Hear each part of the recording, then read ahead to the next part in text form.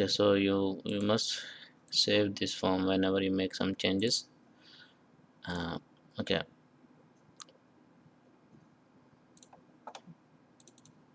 let's do this. Now you have to go to next record. Now for example, go to another new one.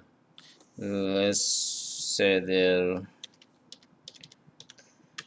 and 2556325. Okay, so although I have a save button, but I press the close the form. Now what's it going to do now? If I show you a data, uh,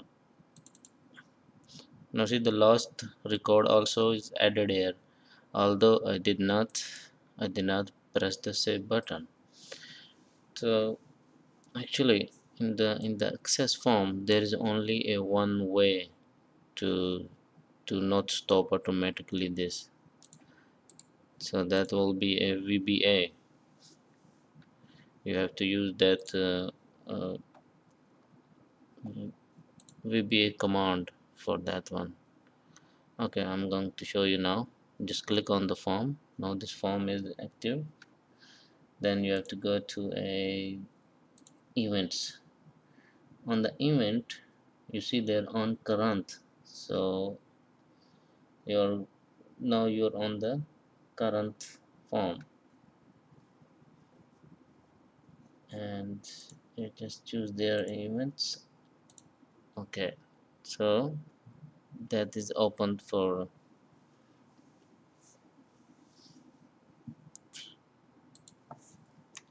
Now here I need something. What I need to declare a variable. A variable is, just create a variable private msave msaved as boolean.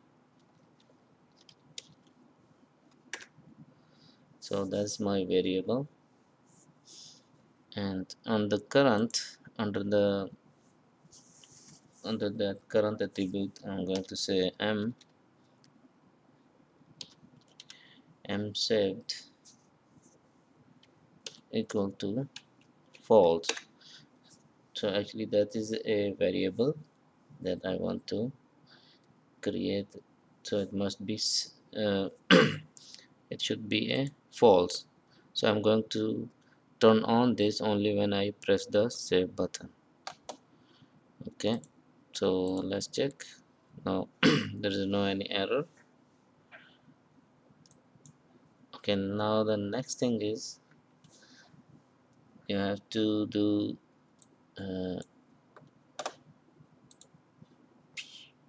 so you was on the on current. Okay, so but before update you want to do something before update as well. Just click, actually I can just do that way. So now you can see form before update cancel as an integer. So you are here I'm going to say if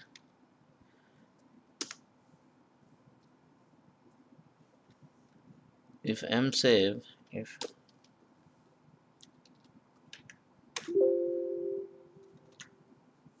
um, okay, why it gives error? Okay, if msaved is equal to false,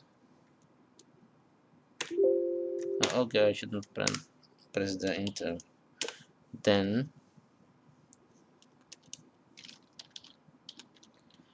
the cancel is equal to true.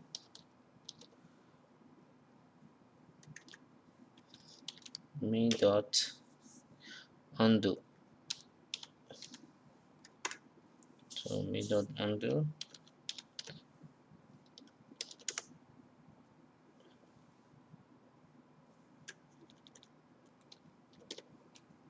uh, cancel. So the cancel is equal to false, and of course you have to do an and if and sub. Let's see if there is any error.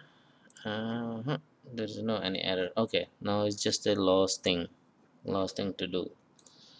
That will be a on the save button. Just select the save button, and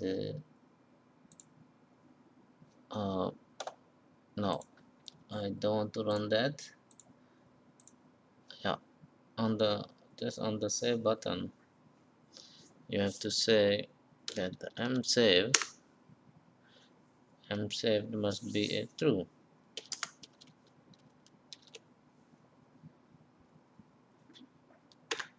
and then you want to see a message box. You can say message box is a double quote,